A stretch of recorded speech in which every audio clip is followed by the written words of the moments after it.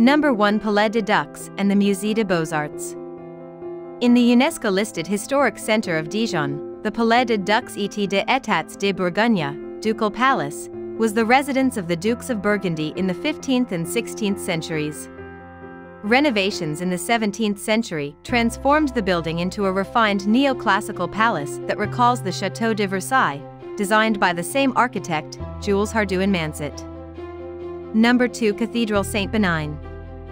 The Cathedral Saint-Benin in the historic center is the city's finest example of Burgundian Gothic architecture, built between 1280 and 1314 and originally a Benedictine abbey church.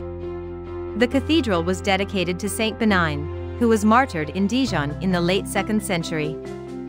Number 3. Église Notre-Dame. Built between 1230 and 1250, the Église Notre-Dame is the grande dame of Dijon churches.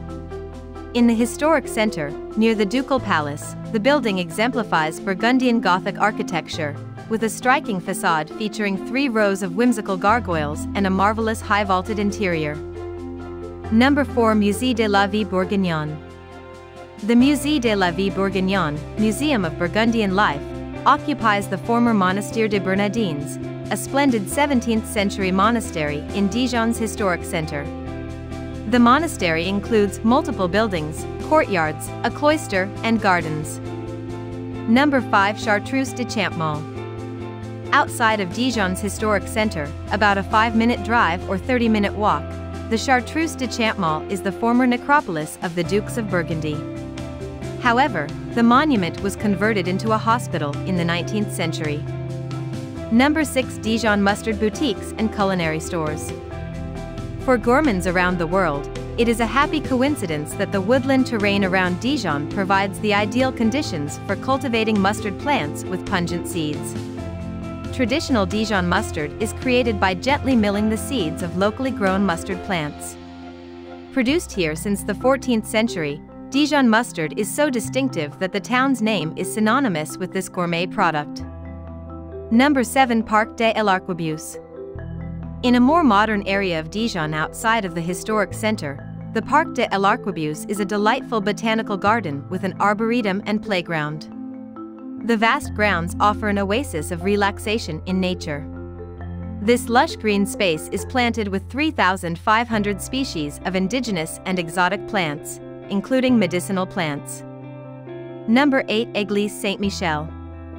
In the center of Dijon, near the Ducal Palace, and classified as a historic monument, the Église Saint-Michel has a distinctive twin-towered facade that harmoniously blends medieval and Renaissance architectural elements. Founded in 1497, the church was constructed over 2 centuries, which explains the unusual mix of styles. Number 9. Hôtel de Vogue.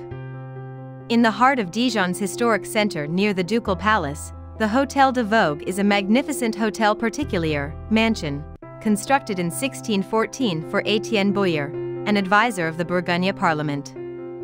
This exquisite example of classical Italian Renaissance architecture incorporates a grand entrance porch and ornately adorned courtyard. Number 10. Musée Magnan. The Musée Magnan occupies the Hôtel Lantin, another elegant 17th-century hotel particulier in Dijon's historic center. The museum provides a glimpse of a unique private art collection, which belonged to passionate art collectors Jean and Maurice Magnan.